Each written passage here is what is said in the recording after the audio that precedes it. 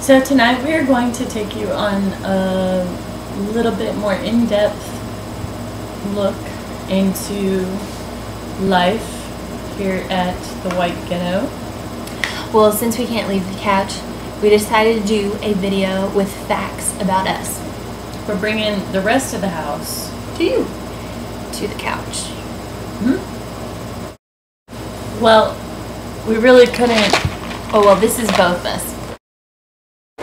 We really couldn't tell you about life in this house without talking about candy. Our candy obsession. It's kind of outrageous. Yeah, I had to go on a candy run tonight at 11 o'clock.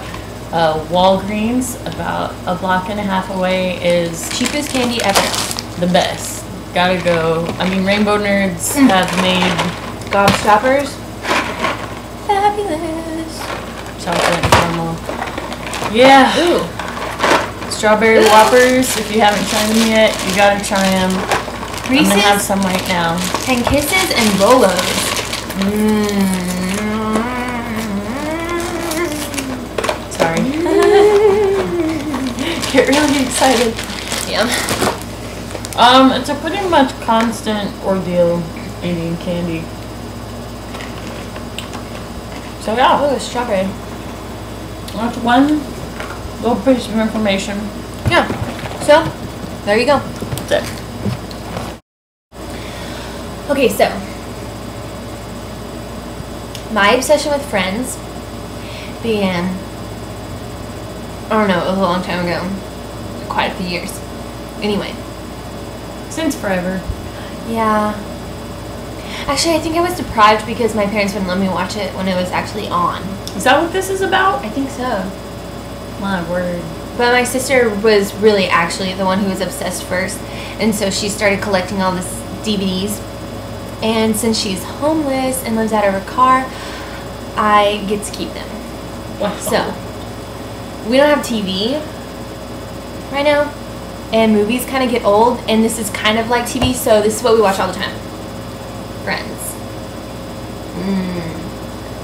Yeah. See, with more Friends. Throw some Arrested Development mixed up Arrested in there. Development, too. Yeah. But Friends, we have so many quotes that come from Friends around this house. It's I kind of hadn't scary. seen like 80% of it before I moved in here a month ago. And now I'm quoting it like crazy with Jamie because that's what we watch. It's so great because it's like they're your friends too. You like you like grow up with them. Seriously. It's like you know them. Sorry, this is not a joking matter. I want to know Matt LeBlanc. Call me. That's Joey, by the way. I like books a lot, and I have a bookshelf which is like right up there that's not close to full yet because Here, I'll show you. Wait. Up more. Up. How am I doing this? There you go, see? Yeah. Well, anyway, that's my bookshelf. It's not even close to full yet because I don't know where the boxes of the rest of my books are. But I'm gonna find them. But I have a lot of books too. I did. Yeah, Jamie has a big bookshelf in her room too. One of my big obsessions is blank books, and I have every blank book I've ever had since I was 16. And right now I currently have 3 in operation. This one is my most recent. Has my What Made Milwaukee Famous sticker that I got at the concert a couple months ago on it. And I picked this up in Newark Airport. This one my daughter picked out but abandoned, and so I took over it, but it came from the Denver Zoo, I think. And then this one was a gift from my cousin Anna, and it's my favorite. Let me see if it'll show up. Oh, it's Tim Burton's Pincushion Queen. That's me. Yeah, that's cute. That's I like me. that. And the poem is, Look at the heart, too. I like that, too. she's a Tim Burton girl, and her little poem is, life isn't easy for the pincushion queen. When she sits on her throne, pins push through her spleen. Yeah. That's me. Oh, and I also have many books that I've had since I was in elementary school. For instance, this baby is my copy of Where the Sidewalk Ends that I have had since I was 6 years old. I didn't know you had that. Yes, I do. And you can see how I scribbled my name and probably some boys that I loved and stuff on the inside, as well as Phone number my phone number. A3 2171. 693-2171 607 area code. In New York, yeah. And so yeah, this is one of my prized possessions. And so that's me. I like books a lot. Okay, so I have these really creepy dolls that I've had since I was really, really little.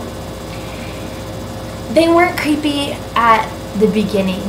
No, they weren't creepy forever, okay? They're creepy now. But here, I have two of them. Here's the boy, and here's the girl.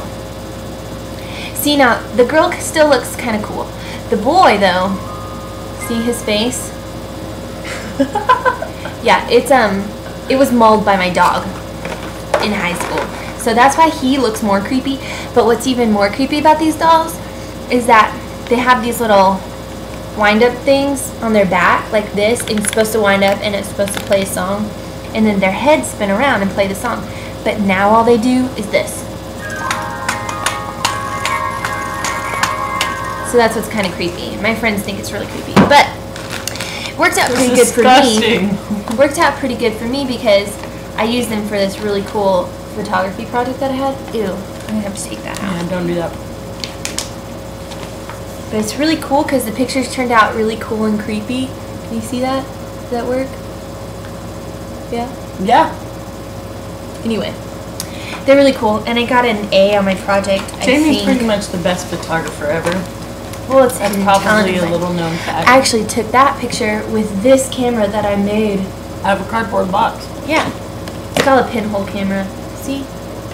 Yeah. It's pretty cool. I love it. Anyway, there you go. This guy has taken a lot of abuse over the years, but I'm pretty proud of it because this was given to me by my dad, which was given to him directly from the person who handmade it, and that person was a drummer of the 13-4 Elevators, legendary Texas band, and I love this thing. So yeah, I don't really know how to play the drums, but so what? I have this drum. Pretty cool. Yes, it was made by the drummer of the 13-4 Elevators, and if you don't know who that is, look it up. What do I look like? Wikipedia? Do your own research.